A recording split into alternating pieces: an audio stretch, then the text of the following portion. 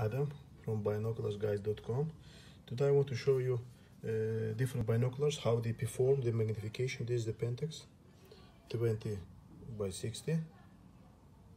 You see, there is the Bushnell 4 by 30, the Bushnell. There is the Celestron 8 by 25. You see, this is outland. This is the Levenhuk 12 by 50. You see this binocular, roof prism. And this is the Bresser polar prism 10 by 50. This is the Bresser German optics. So let's see, this is the natural view of the city, you see.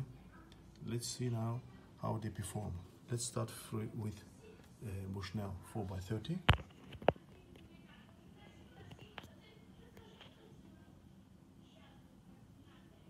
You see, this is the 4 by 30, extra wide field of view.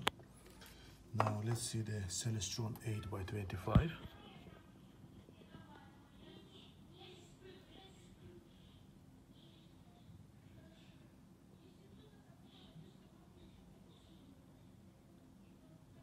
Okay, this is Bresser 10 by 50, magnification 10. You see the magnification? It's more powerful. So this is 12 by 50, Levenhuk, magnification 12.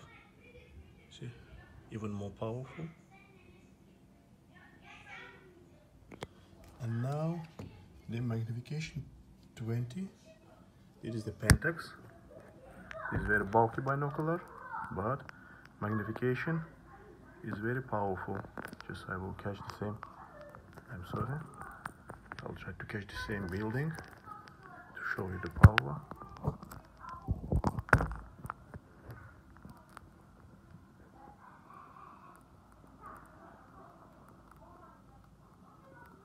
Now I'm sorry.